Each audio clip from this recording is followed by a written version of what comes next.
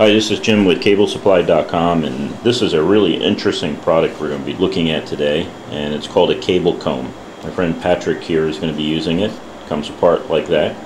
It's used for straightening out cable and making it look nice and neat. So when you're doing your installation, you can use this, and it pretty much, the name of the product describes what it is. It's a cable comb. You have all the cables on the ground like this, just to give you an idea, and they need to go into a data rack up there at the patch panel. What we need to do is make it look neat. Neatness counts in cabling, because the neater it is, the easier it is to troubleshoot. So you put a little extra effort in making it neat, making it compact. When it comes time to troubleshoot it, it's a lot easier. So let's take a look at this cable comb. Let's see how it works. There's some finger holds right here, so you know that's the direction that you're going to pull and comb it with. So get that started. This is the direction it goes on the cable. I have about 30 cables here. I'm going to split them up so that I can go half of them to the left and half of them to the right. So we're going to load up the comb, start loading up the cables kind of where they naturally fall in the bundle. There's several little canals to fill on the comb. The comb itself will handle about 24 to 30 Cat 5e or Cat 6 cables. Okay, you've got the cable comb loaded. I'm going to keep, so I don't have to hold this, I'm going to keep one tie wrap to the front. Slide your tie wrap along and keep everything dressed nicely.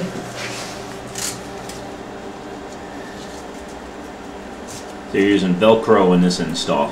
Yes. So why do you use Velcro?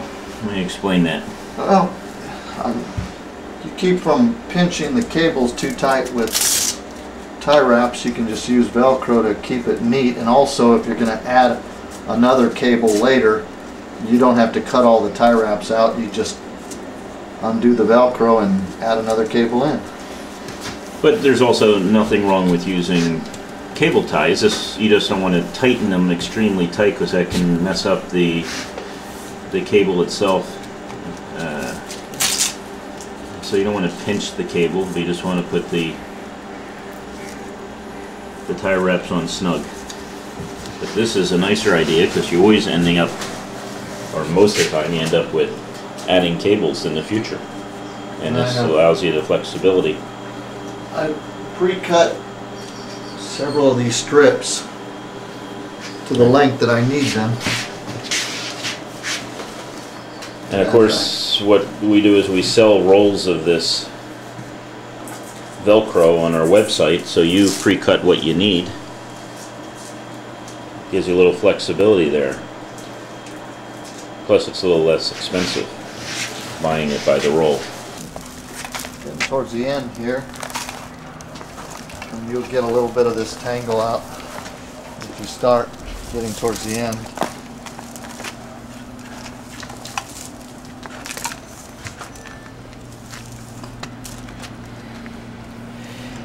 Yeah, well, if you're a professional cabler, this is the type of tools that you need. Even if you're not a professional, if you want a job that looks professional, this is the type of tools you need.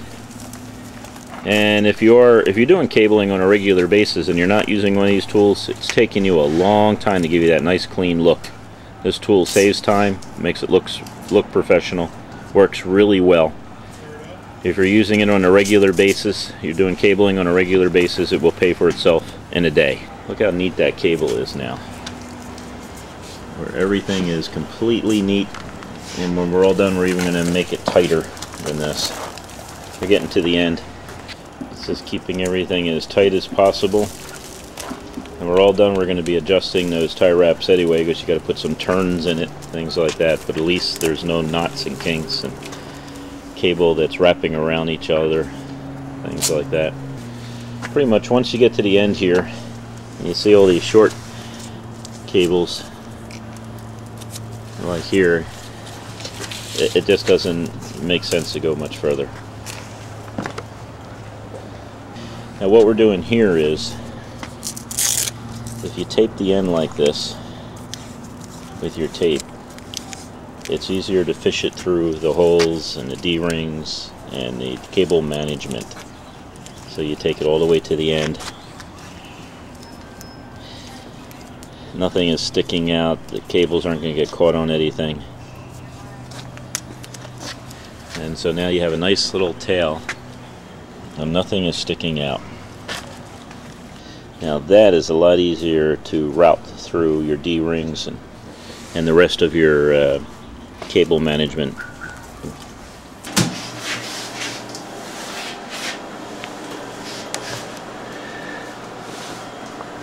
Now you always want to pull extra cable. You don't want to pull just the amount you need, because you will have a horrendous time trying to fish it through and make it nice and neat. So you always want to pull extra.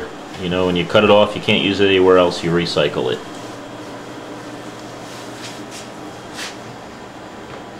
But I think that when you get a 1,000-foot box of cable, it's usually about 10% of it is waste.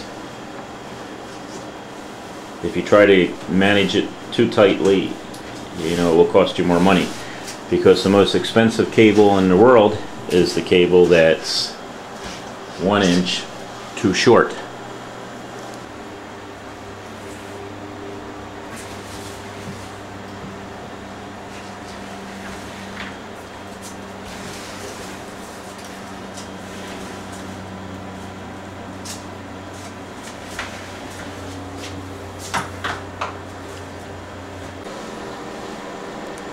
Okay, we're going to dress the first cable in right here. And pull the string back.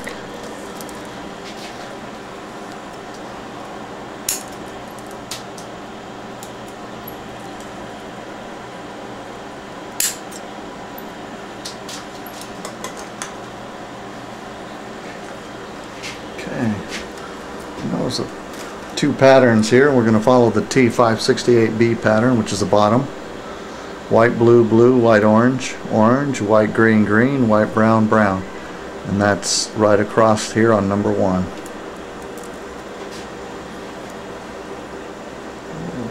Start by taking a little bit of the twist out.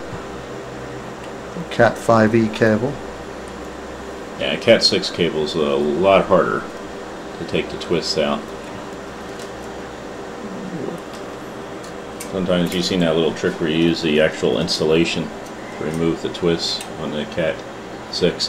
One of the things you want to do, though, is as much as possible keep the twist as close as you can to the punch down. So you don't want to take every twist out and make it straight.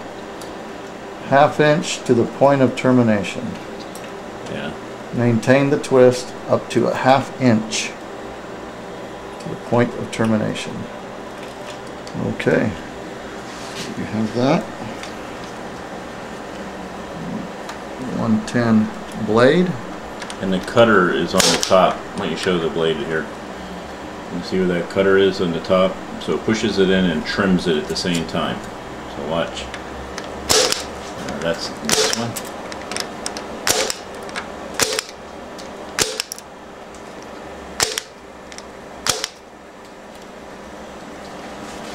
Now look how nice and neat that is, and the twists are kept as tight as possible up to the actual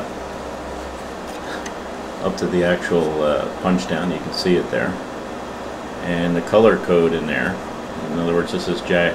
This is port 1 on the other side of the patch panel, and there's your 2 color codes right there. So we followed 568B. You can do either, but just make sure that both sides use the same standard. So each link has to match each end, or else you end up with a crossover cable rather than a straight through. So the jacks now, since we did the 568B, both sides now need to be done 568B. And generally, most commercial installations, just as standard, is 568B.